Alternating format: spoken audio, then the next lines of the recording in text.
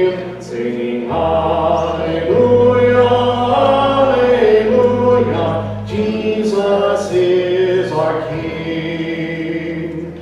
Create in us, O God, a humble heart that sets us free to proclaim the wondrous majesty of our Father in heaven. Hallelujah, hallelujah, opening our hearts to him, singing hallelujah, hallelujah, Jesus is our King. We hear the name of Christ, justified we meet with him, his words and presence calm our fear, revealing God our Father there. Hallelujah, hallelujah, opening our hearts to him, singing hallelujah, hallelujah, Jesus is our King. Let kindred voices join, honoring the Lamb of God, who teaches us by bread and wine the mystery of his body. Hallelujah, hallelujah, opening our hearts to him, singing hallelujah, hallelujah, Jesus is our King. Pour out your Spirit on us, empowering us to live as one, to carry your redeeming love to a world enslaved by sin. Hallelujah, hallelujah, opening our hearts to him, singing hallelujah, hallelujah, Jesus is our King.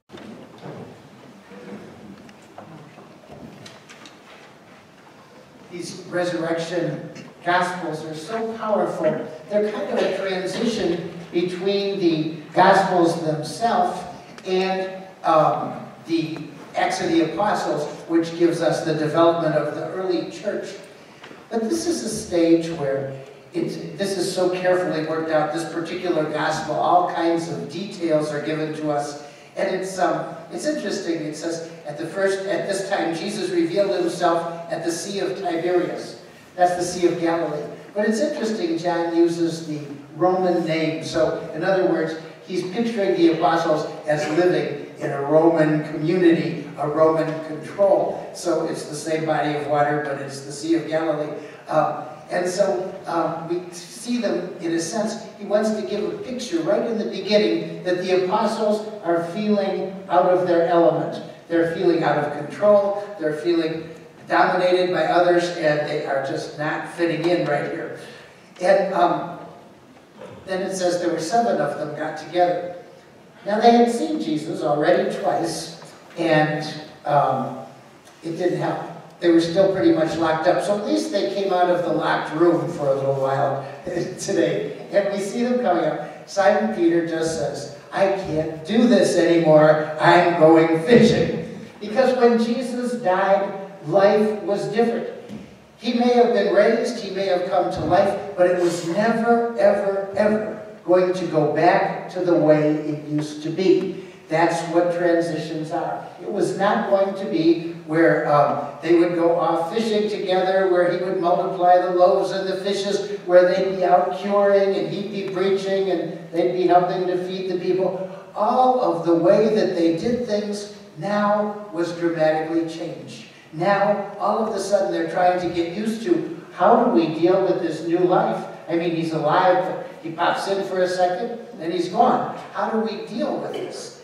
And so Peter wants to grab onto what he knows how to do better than anything. He knows how to fish. He did it for a living, hadn't done it for a while, and he says, you know what? I'm going to go back to the way things used to be. I'm going fishing. And all the rest of the apostles, James and John, are thinking, yeah, we're going to catch the bigger ones. And they're all going to. And then other ones that weren't normally fishing said, we're coming. So 7 of them went out. Where the other ones were, who knows? But the reality was 7 of them decided, we're going to go fishing. We're going to do something that is, and it's going to be pure fun, except for it wasn't fun. They didn't catch anything. They fished and fished and fished, and over again, I'm sure Peter's thinking, I thought I knew how to do this. I really thought I knew how to do this. James and John are thinking, there's got to be a fish here somewhere. They're going, that is the most frustrating thing when you get all excited about you're going to go do something like that, and then it collapses. It's not a pretty night. It's a very unhappy day. So, after catching nothing, at the dawn, Jesus is standing on the shore. And I don't know why they translated children. It probably should be little ones. But even still, Jesus often called his apostles the little ones. But little ones, he yells out. What an interesting thing. They should have recognized him just by him calling that. But he said, little ones, have you caught anything to eat? Like he's really hungry, he's sitting on the shore. And they said no. He said, well, cast the net over to the right side of the boat. And Peter's thinking, who is this clown telling me how to fish? You know, I did this for a living. This is what I do. I know. This is something I can hold on to. You know, and he says, cast the net over to the side. So, okay, we'll entertain it. They cast it, and instantly, 153 fish. They tell you the number of fish. St. Jerome said they mentioned 153 fish because there were 153 varieties of fish known at that time. So St. Jerome was writing pretty close to the time, so he might be pretty accurate there. But there were 153 different varieties, so that John is trying to bring across the message that everyone has a place in Jesus' kingdom. Everyone belongs. All different kinds all belong. But whatever it was, they caught 153 of them, and they weren't able to pull it in. But the best part, now they changed these words to lightly clad to guard your ears, but Peter was naked. If you read it in the Latin, he's naked. If you read it in the Greek, he's naked. So Peter was naked, and that's very important in that section, because if you remember, when God made Adam and Eve, and Adam and Eve had sinned, God had walked with them in the garden, and he came walking in the garden, and he's saying, Adam, Eve, and they're not saying anything. He said, Adam, where are you? Adam says, we're hiding. Why are you hiding? We're naked. Who told you you were naked? Why does this make any difference to you? You were just as naked before. Why does this make any difference to you now? But all of a sudden, symbolically, it's saying we can't come before God as we are because there's something that makes us feel guilty, something that makes us not fit. And of course, Peter, who denied Jesus 3 times and wept for the entire week over the fact that he had denied Jesus, there's something between him. You don't throw on clothes to jump in the water. That's not the normal thing you do. But he's naked, he throws on the clothes and jumps in the water. He can't stand before Jesus as he is. So very much like the first man in Adam, now we see Peter coming before Jesus. And no wonder it's at the end we'll hear him ask, do you love me? But we'll get to that. Anyhow, so then the apostles all come in, and they, as they come on shore, he's ready to feed them. So what is Jesus doing? He's preparing them breakfast. And how it makes you think of Isaiah when it says, on this mountain, the Lord of hosts will prepare a feast of rich, juicy foods and pure choice wines. And it repeats it, rich, juicy meats and pure choice wines. This vision of God cooking for us, and this vision of Jesus cooking for his disciples. Imagine the God who they had failed so miserably, their brother, their God, their everything, and now he's cooking for them. He doesn't care what happened before. Today's a new day, and I'm feeding you. And so this beautiful section, and so that he's cooking the fresh fish that they had just caught. He's saying, come have breakfast. And it says the disciples did not dare to ask him who they were, who he was. So somehow he was different. He looked different. They knew it was him, unquestionably. They absolutely realized it was him, but somehow there was something different about him. But not only about him, about them, about their whole life. Life has changed, as life often does. And afterwards, that's when Jesus said, Peter, do you love me? He said, yes, Lord. Do you love me more than all the rest of these? Yes, Lord, I love you. He had said that before the crucifixion. He said, Lord, you know I love you more than anybody. I'll never deny you. And so he said, okay, well, if you love me, what I want you to do is don't think about loving me. Feed my lambs. Feed the others.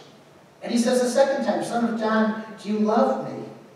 And he said, Lord, you know I love you. He's getting a little upset now. And Jesus said, well, tend my sheep. And a third time, now this place he's saying, tend. Take care of them. Guard them. Make sure they have what they need. Tend my sheep. And Jesus said a third time, Simon, son of John, do you love me? And Peter was so distressed. Just like he got distressed the third time, people said to him, yeah, surely you were with him. He said, I don't even know this man. And he started to curse and swear. Now he's getting distressed again like he did at the denial. And he said, Lord, you know I love you. And Jesus said, feed my sheep. Not only tend them, feed them. Supply their nourishment. Be there for whatever they need. And then he again goes back to this. He said, I say to you, when you were younger, you used to dress yourself and go where you wanted. So again, he's using this clothing imagery. You have a control. Your clothes are telling a story. You could do what you want. You could say who you were by the way you dressed. But he said later on, others will define you. Others will say who you are and how you are, and you'll be quite out of control. What, again, a message. Totally out of control, as he was eventually crucified upside down on a cross.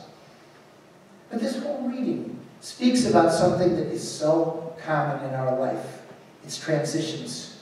Transitions are always very, very difficult for us. And whatever the transition is, there's always this time of adjustment, always this time of trying to figure out who we are, how this story is going to work. And whether it's just in times of growing, it's an interesting thing how we get used to using our body and we can do things and we get more and more control. Whether it's in times where suddenly, the first stage where your child says, pick me up, and you say, no, you're too big now, I'm not going to pick you up, you have to walk. And I can remember one young man that I raised when he was 7, he was very little, so I would pick him up and throw him around and stuff. And he said, pick me up, and I said, no, I'm not going to pick you up. And he said, why aren't you going to pick me up? And I said, because you're 32 and you weigh 180 pounds. No, and you can't sit on my lap either. The reality is, you get to these stages where there's a transition, and you don't know what to do with it. There's a period of time, like the apostles had, where it's so hard. What do we do now? What do we do during this time? And there's a time, and you know, for many of you, most of you, we know the empty nest syndrome, as I kept getting another kid, and then all of a sudden one day I didn't get another kid, and I thought, what am I going to do now? It's like all of a sudden you realize that they're not coming home anymore, that they're spending more time with their girlfriend or their athletic activities, and all of a sudden what dominated your life for so long is totally out of your life. And then you go through this stage of wondering, what am I supposed to do now? And sometimes husbands and wives meet each other on a whole different level. what do we do now that we're old?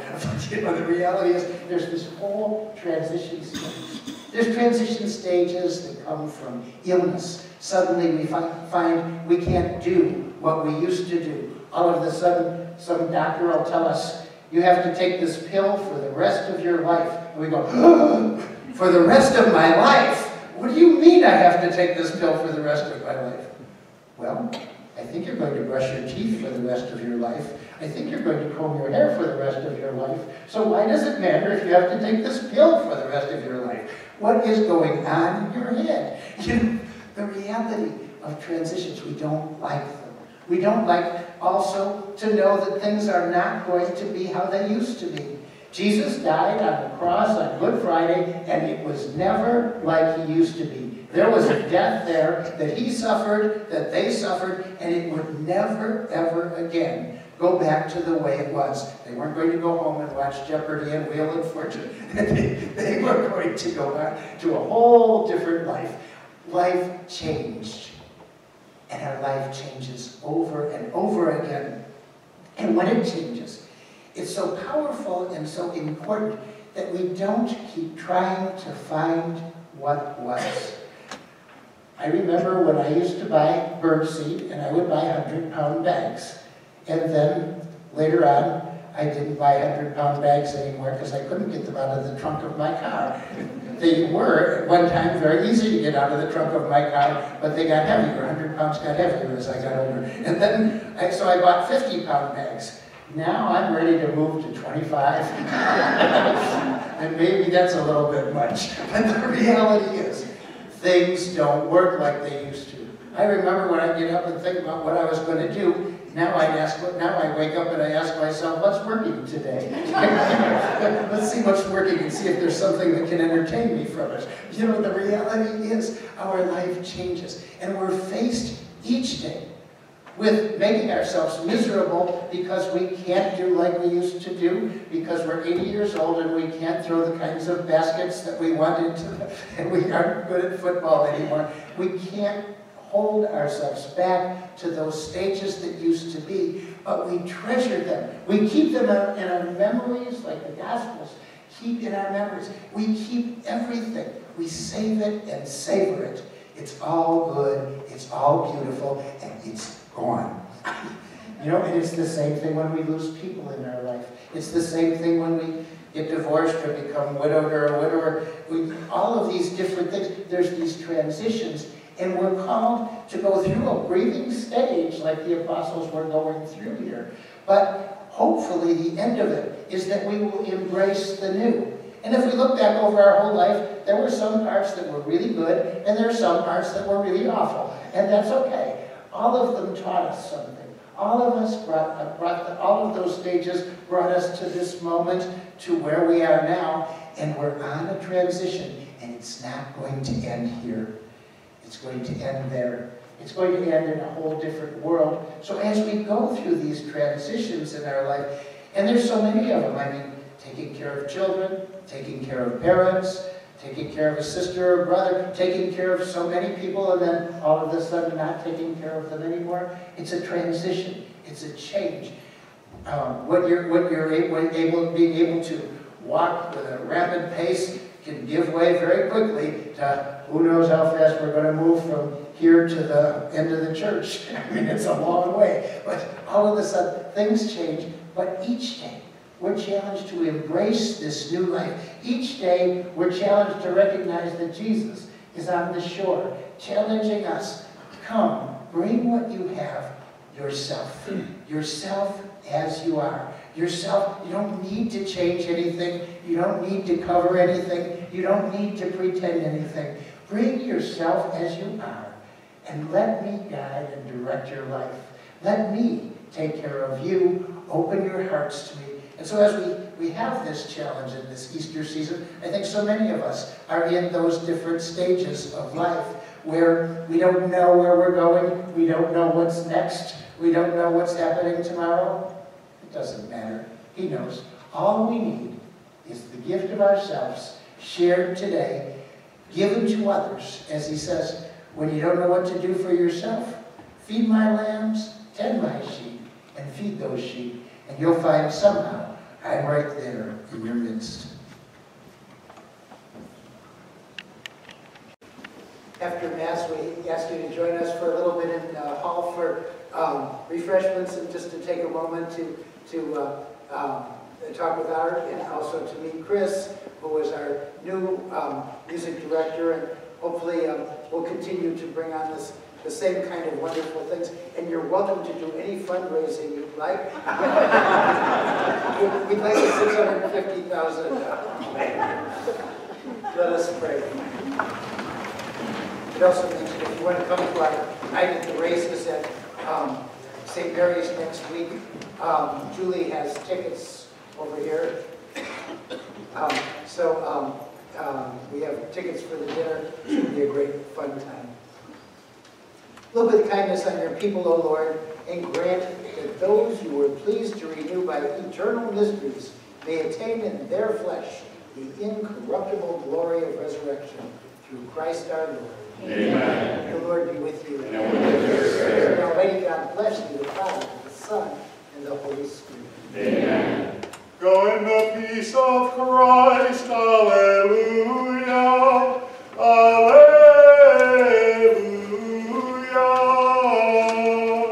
Thanks be to God. Alleluia.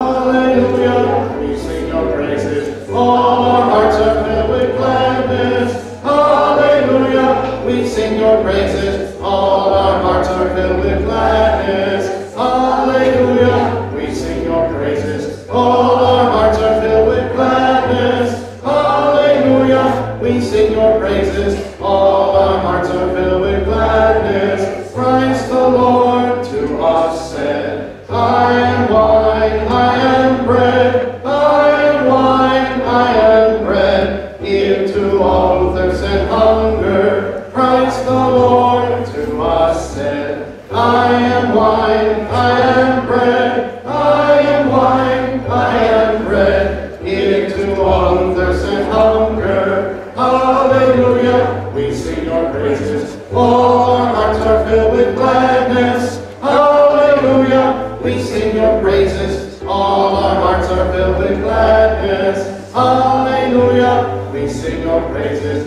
All our hearts are filled with gladness.